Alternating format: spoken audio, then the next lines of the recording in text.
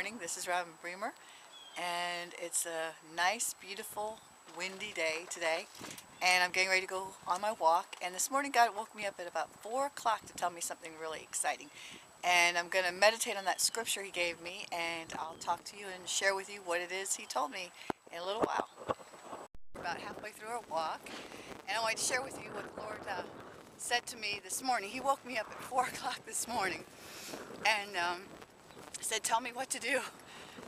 God woke me up at 4 o'clock and said, tell me what to do. And I just went back to sleep. He woke me up again and He said, tell me what to do.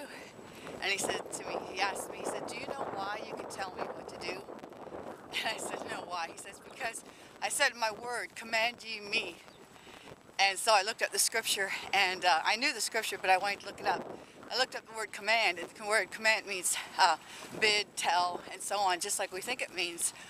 And He showed me as I'm going on my walk that He gave man the earth, and we have a lease on that earth until the time when Satan is taken off of the earth and put in the dungeon, put that down in hell. Anyway, the time that we have on earth, God gave to us to man to have rule and have dominion.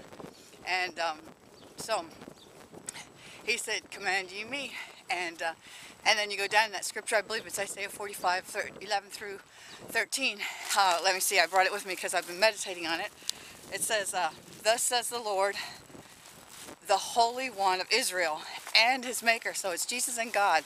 And they're talking to us. They're not talking to God or Jesus. They're talking to us. It says, ask of me things to come concerning my sons, and concerning the work of my hands. Command ye me. So God woke me up at 4 in the morning to tell me this, that we are to tell Him what to do. I have been thinking several years ago, evangelist came through our church, and he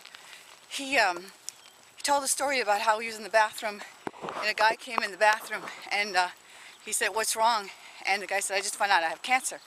And the pastor said, well, when I lay hands on you, you're going to be healed.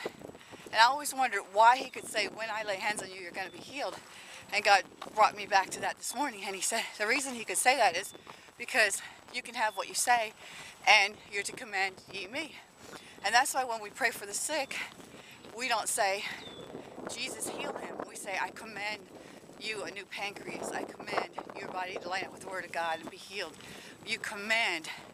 You don't ask. And I thought that was really neat that God woke me up to tell me, to talk to me, and to tell me, command me, tell me what to do.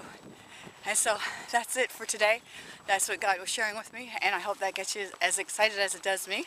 And this is Bremer, and you're watching God Talks, and look forward to talking to you tomorrow.